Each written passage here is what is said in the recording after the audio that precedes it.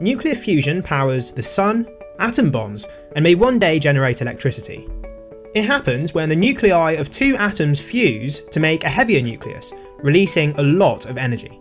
But because nuclei have a positive charge, the electrostatic force pushes them apart, and getting them close enough to fuse is like climbing an increasingly steep hill. But if you get them 100,000 times closer than the width of an atom, an even stronger force takes over, the strong nuclear force. As the strongest force in the universe, it pulls the nuclei together so violently that they lose some of their mass during the collision, so that the mass of the two nuclei before fusion is greater than the mass after fusion. So what happens to the lost mass? Well, E equals mc squared says that a small amount of mass contains a huge amount of energy. So it's this missing mass which is released as energy.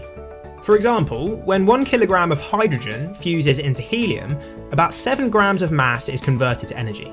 Using E equals mc squared, this equals about 600 gigajoules of energy, about 42 Hiroshima bombs, give or take. But how exactly does fusion work in stars like our sun?